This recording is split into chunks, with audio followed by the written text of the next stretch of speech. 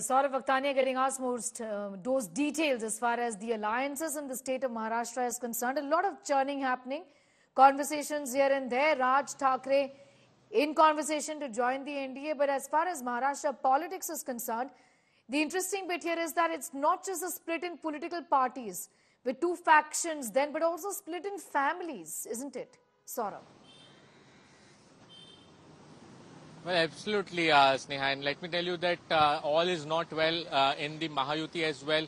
And somewhere down the line, BJP still feels that they are not going to get the numbers which they are expecting from Maharashtra, and therefore they are now trying to get Raj Thackeray's MNS party, because if Raj Thackeray joins in NDA, the Mahayuti, it will be actual Thackeray who will be joining the Mahayuti and attracting the Marathi Manus. So here down the line we feel that it's the Marathi voters which the BJP is trying to eye, and therefore all these things is happening.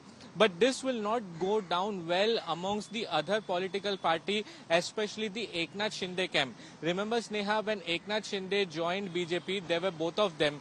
But then NCP, Ajit Pawar's NCP joined them.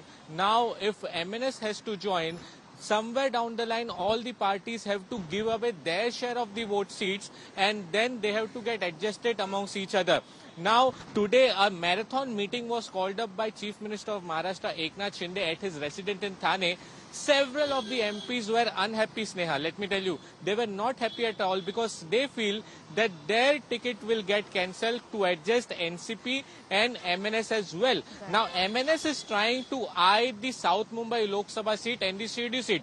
And if MNS join, then this particular seat, which belongs to stronghold of Eknath Shinde, they will have to give away the seat. Now, what the sources have told us, that Eknath Shinde has assured that he will get full support from the centre, but little bit of adjustment will have to be done. Okay. Now, it will be a very important turn of events in the couple of days in Maharashtra when proper alliance happens and how seat sharing formulas come out. And once that happens, we'll see many of the leaders unhappy amongst the political party, and they may try to jump the ship as well.